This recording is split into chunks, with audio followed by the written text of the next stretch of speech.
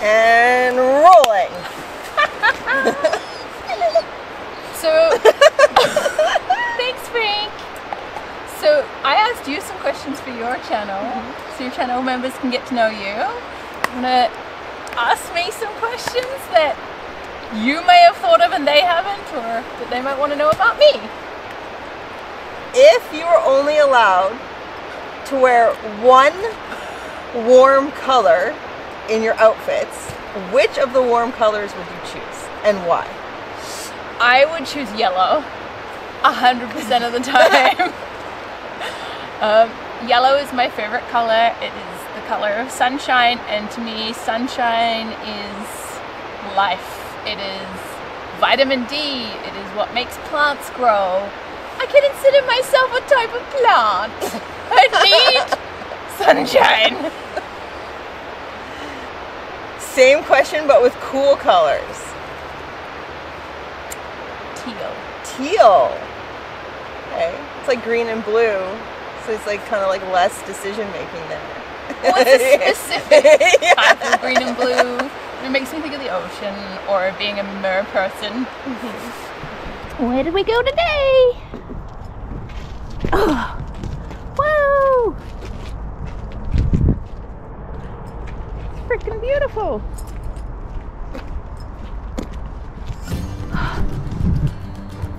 Time to eat lunch in the sun. Need some more winter vitamin D in my face. Yay!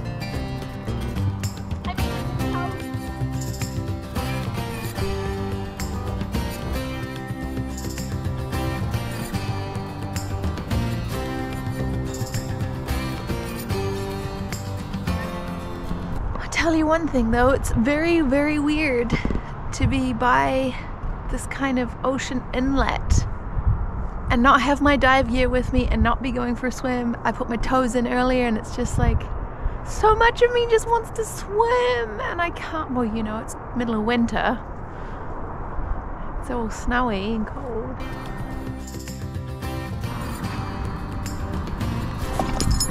Ooh.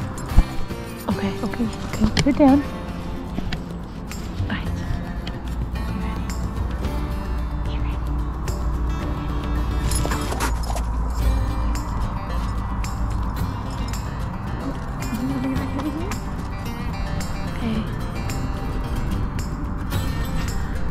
Bye, Frank. You want to bring it here? No? I'm just gonna sit and enjoy the sunshine together.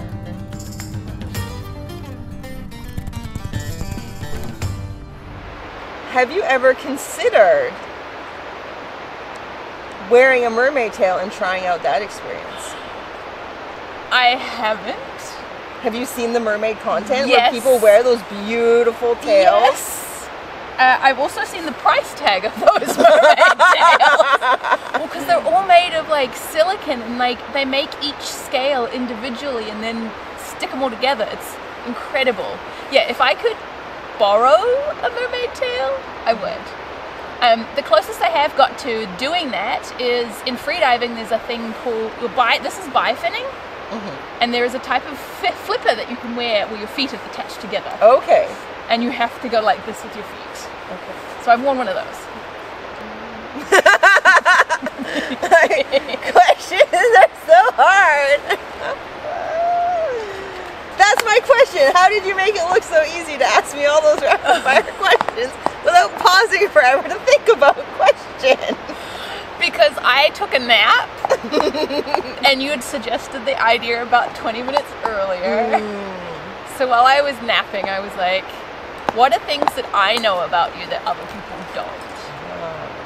So if somebody offered you either a boat, a stationary tiny home, or a vehicle, like a van, that all have the exact same amenities and living space, but you were either bound to water, nomadic, or stationary land living, which one would you choose?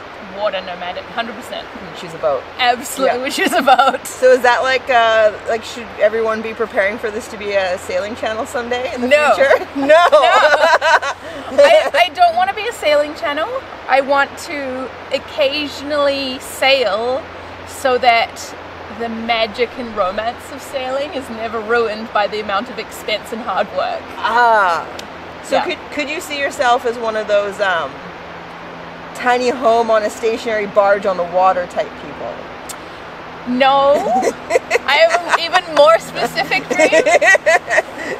I would love to have a little tiny cabin in a road that has no utilities, on an island that has no utilities, no roads, and is only accessible by boat, and then have my big van, tiny home that's mobile on land and can commute between the two. So I'd have a tiny cottage that you could only get to by boat, use the boat for going diving or adventuring, and then the van for the land. So like your whole life would be an alternative living relay.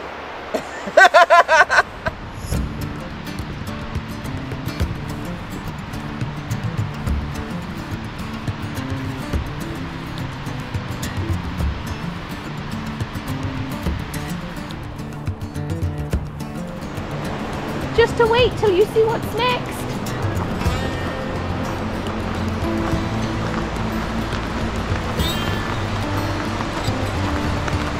Oh my gosh, this is awesome.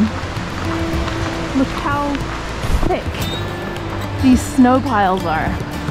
Like, look how much height the snow has and how blue it is. Like over here, the snow's all dirty and gross. Like, that's 5 foot of snow.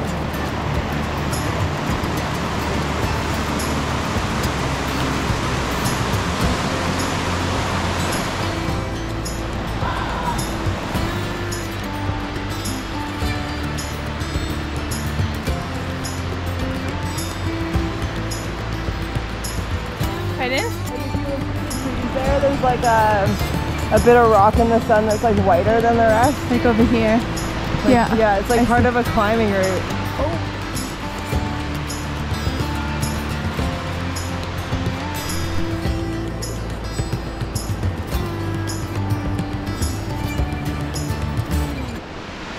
Is that my favorite friend?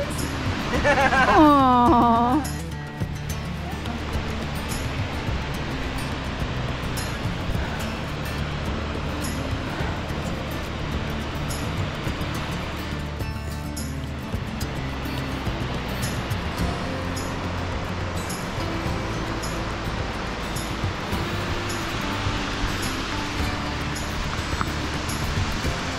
We just got here at golden hour. A tiny little fleck of sun in the trees. And then this crazy magnificent waterfall. Woo!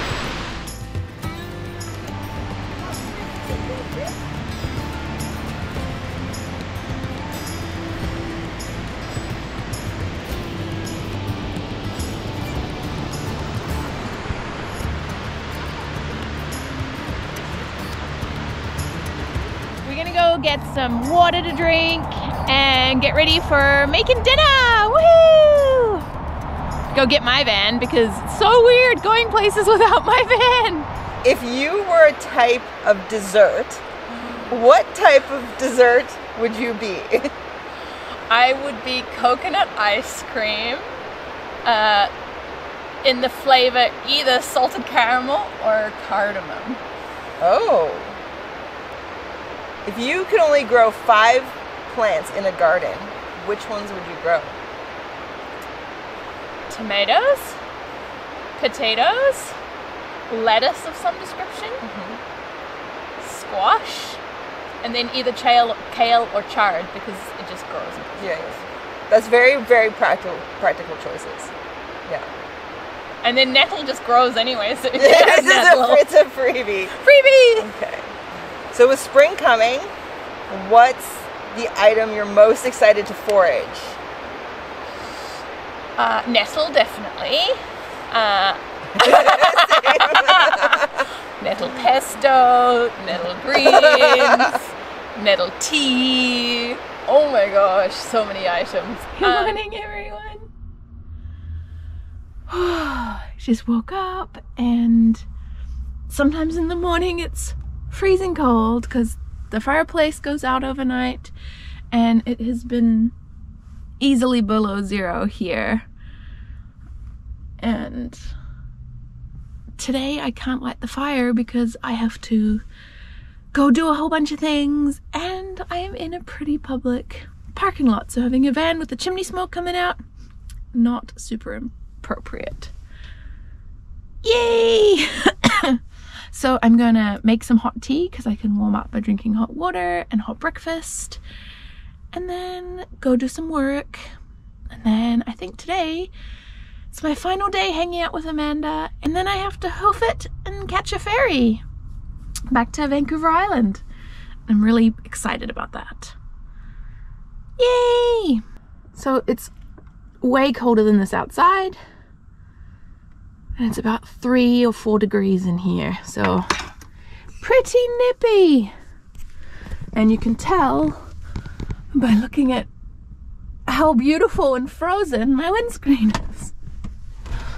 Look at those pretty patterns. That, my friends, is ice. This is my 1 cup saucepan.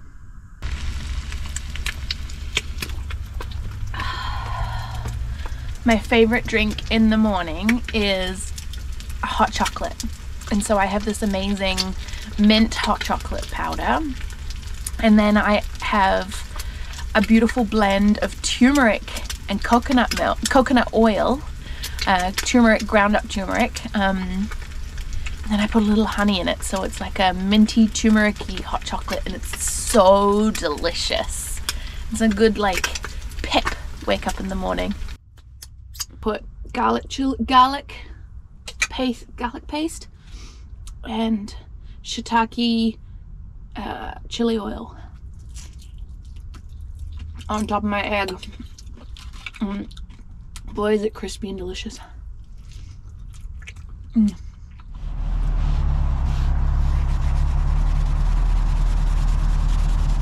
So tell me about the issue with your back door. So the back doors in my latest video, turns out it wasn't frozen shut. The sliding doors and the front doors did freeze shut. The back door of my van, I have been reversing out of my driveway by touch, by braille. And I may have bumped into the rear spare tire a little too many times, and it's bent. Oh, catching. Not the answer some people might have immediately jumped to when they first heard the question. What did you think was going to be the answer? No, I knew that would be the answer. Yeah, the catch is bent. The catcher's bent? The catch is bent.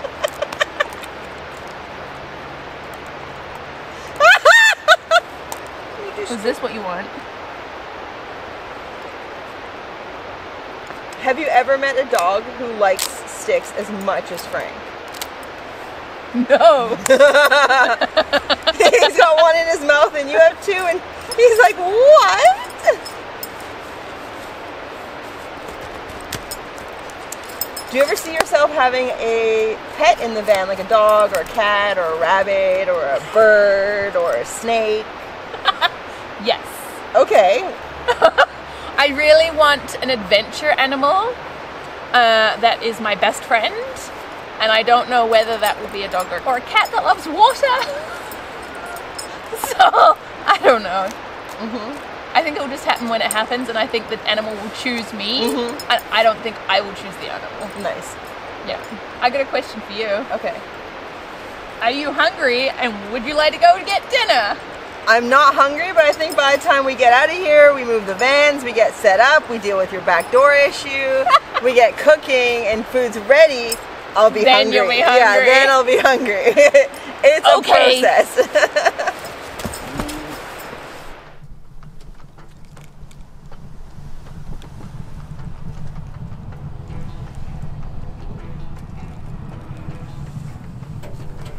I'm so excited. We've got our last dinner planned for tonight. Amanda's van is right here. And oh dear, we're gonna do a crawling through the little hole into the world. And we're gonna do a shared potluck dinner to celebrate. Because I leave tomorrow. Yay!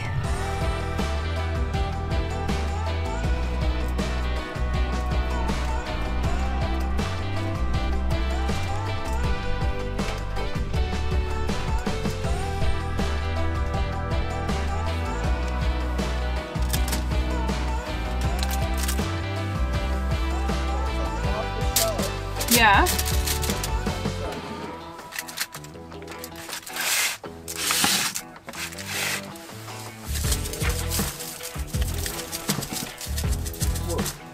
What?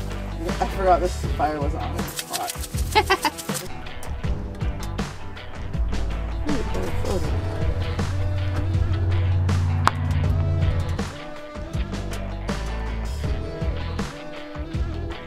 So like my last day here with Amanda, and then I head back to Vancouver Island, and we did some work this morning, and I went to the laundromat and I got to refresh the color in my hair and the shower. I've become an expert at using public showers and have nobody even tell that I had hair dye in there.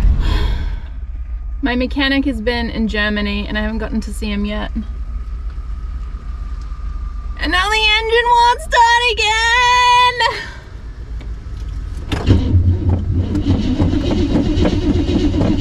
Come on! Could we use jumper cables and just give my battery a bit more juice? Yeah, we can try. So good. So many days, like weeks. And now the day that I go to leave, and I've like started and stopped the van like 3 times today. And now it's like, nah, I don't think I'll start now. Ah! This poor little battery. Trying to keep my bigger battery alive. So, hold out my starter cables. And we'll see if we can give it a bit of a jump. I'm gonna need a new starter motor.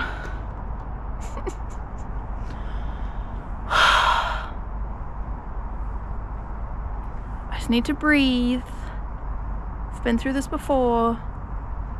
It'll start eventually. It's been running fine once it starts.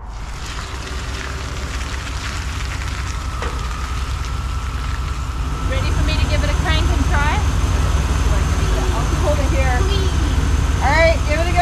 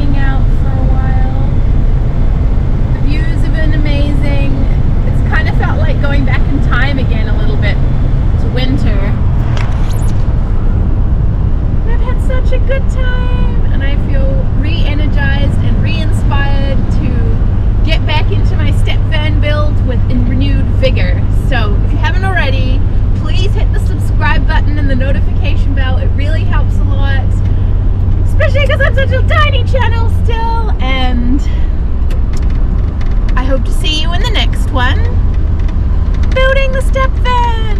And I cannot wait to show you what we've got coming next for the van build. Some big changes. Oh, like I'm so excited. Things like fridges and ovens and furniture, and the whole thing is really shaping up. It just kind of hit me. This is my new home. It's so big.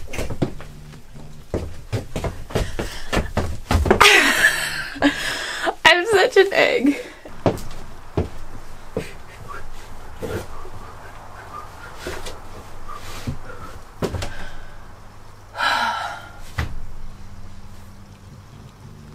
I can see myself doing this a lot. I'll show you.